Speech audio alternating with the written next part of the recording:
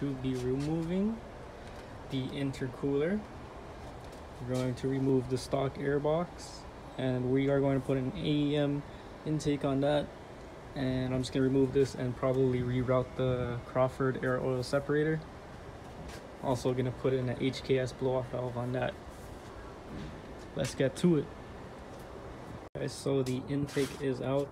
Very simple, 8mm clamp right there that holds this intake pipe, stock pipe. And then you got 10mm right here, and you got another 10mm going right here. And then after that, you can just pull it straight up and you are free. Look at all that room now. Okay, so intercooler is off. So we take that out. One bolt there, 2 bolts holding the bypass valve or blow off valve. And then there's one more bolt holding it right over here. That one there. And you got a clamp holding a turbo. A clamp there. And you can pull it out. Now we're gonna reroute this Crawford air oil separator.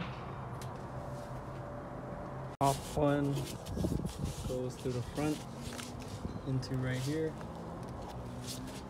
The first one here goes into the intercooler. This one here goes to the PCV port, I guess, down there. This one right here goes right above the turbo. This one over here, right into the coolant. And then the last one goes back into the PCV port. Guys, so what I did next was I replaced this hose right here going into the PCV. The old one, it was brittle and it cracked, so I decided to replace it with some blue 5/8 silicone heater hose, and then just put the nice heat wrap back on there. And also I replaced this one coming from the intake. Also, I found a mounting position right here. I took the spot of the old wiring harness, so I took that out, and at the back of that there is a bolt that will just hold the air oil separator so it won't move anymore.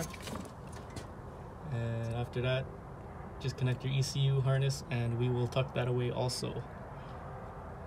So now it's more stable.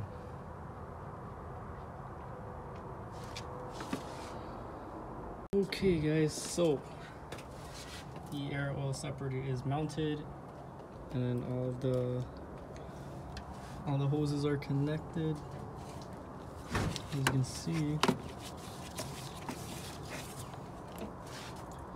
Also have the intake installed, AEM intake.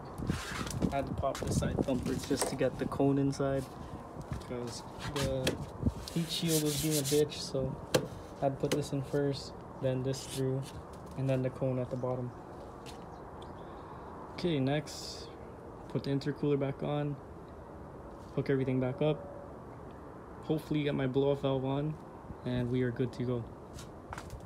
Everything is all bolted up. That was a pain to put in, but it's okay. So just gotta tighten those clamps.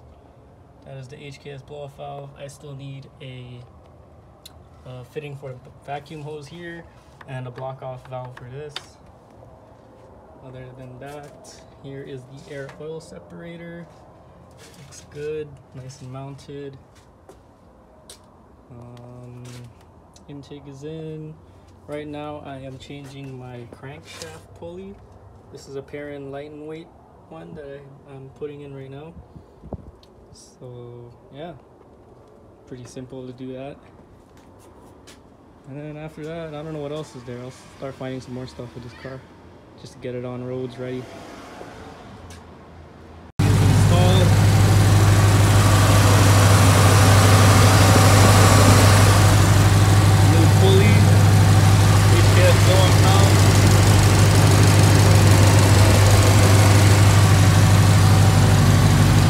Cold air intake, air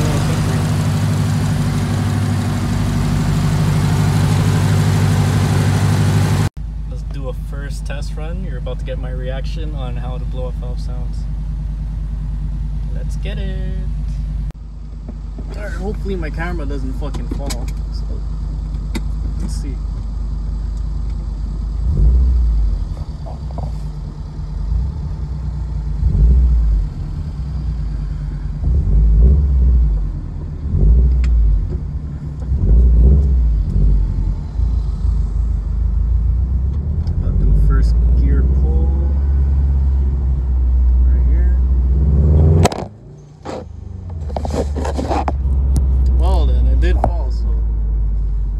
Amazing.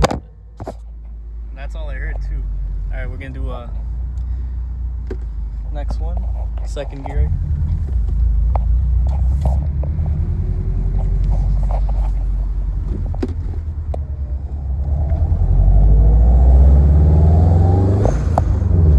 Holy shit. Ooh, that sounds good.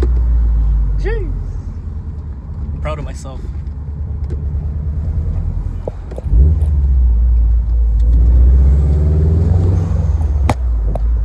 That's only a 5.25 psi boost, so imagine higher boost. Alright guys, so that was just a quick little test run, just so you guys could get a taste of what it's coming on the road. So you guys will see this car soon. Alright, see you guys in the next video. Peace.